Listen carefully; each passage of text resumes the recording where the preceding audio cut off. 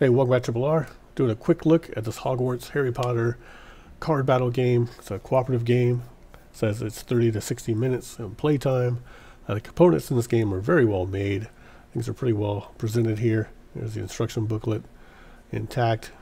So this is a thrift store find.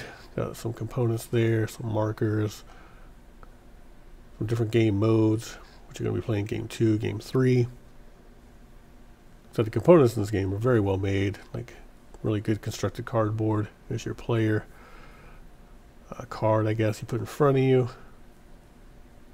So you have games 1 through 7, so I guess different modes you can play each time or different scenarios.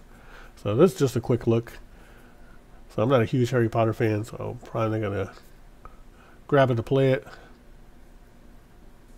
So here's the board, 4 fold out.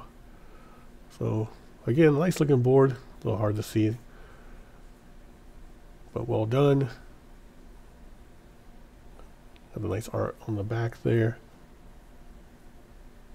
So if you are a Harry Potter fan, it's got a pretty good review on Board Game Geek. So it looks like they have it around 7.4. So that's pretty decent. 30 minutes to 60 minutes is a good time frame for a game, I think, deck builder. And if you're a Harry Potter fan, you're going to enjoy the quality of this game. Just make sure it's all there. Make sure the counter's there and the dice are there. I'm not sure if they're in the bag beneath the player cards or not. Not a big fan of screen art, but like I said, if you're a Harry Potter fan, I think you might like this game. So that is Harry Potter Hogwarts Battle from 2016. Like I said, 2 to 4 players, 30 to 60 minutes. Thanks for watching Triple R. Have a good day or night wherever you are.